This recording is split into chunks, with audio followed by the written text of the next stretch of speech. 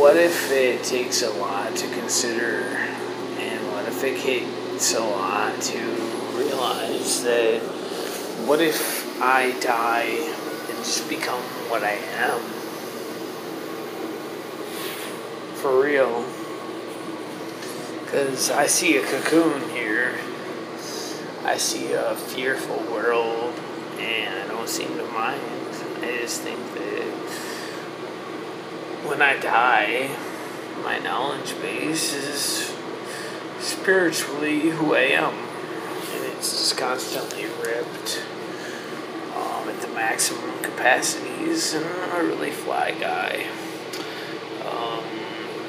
You don't like that? I don't seem to mind. I mean, call me what you will. Call me what you are. Call me what you be. If being is a sense of being a side of me, you want to be a society, then you need a community. And if I'm coming into you, then you need to see me. Because being in the scene of my life is everything. Extantial. If you want tangible credibilities, then you need to understand that my life is cutting right into all your activities, and what you do is relevant to my situation. If it isn't, then your situation needs to be cut off immediately. Because when I step out of this body,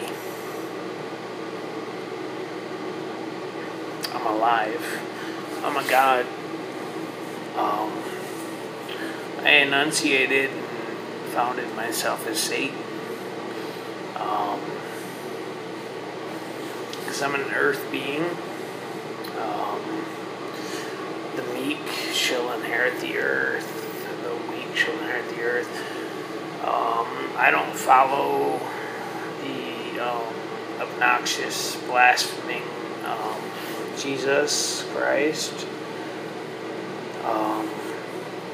I terminology myself as Jesus or Satan or God or basically I will never bow down to anyone. Even temporarily, I could be beneficial, but the scars and the wounds never heal.